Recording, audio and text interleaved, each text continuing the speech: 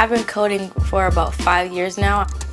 I started learning when I was 10, and I've been coding ever since. I used to see my dad doing whatever this was on his computer. I didn't really understand it. And I was like, what is this? I started teaching her coding concepts, and she was able to comprehend it like a little sponge.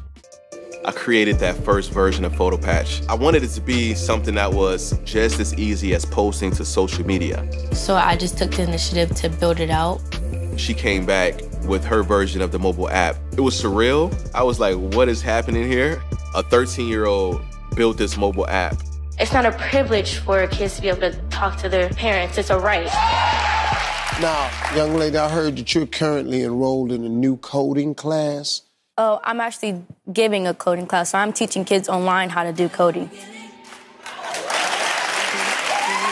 It's really contagious to see this young spirit just getting started. Hi, Luna. I want other girls like me to feel like they can be bosses too and they can make a difference. I want to try to get 10,000 women of color into the tech world myself.